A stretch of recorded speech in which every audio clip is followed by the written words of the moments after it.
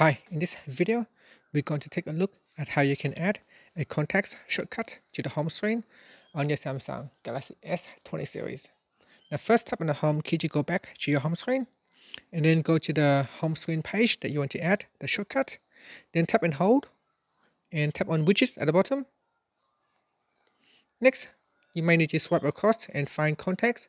Tap on contacts, and here touch and hold onto contact, and then drag it out onto your home screen and let go. Next, we need to select a contact.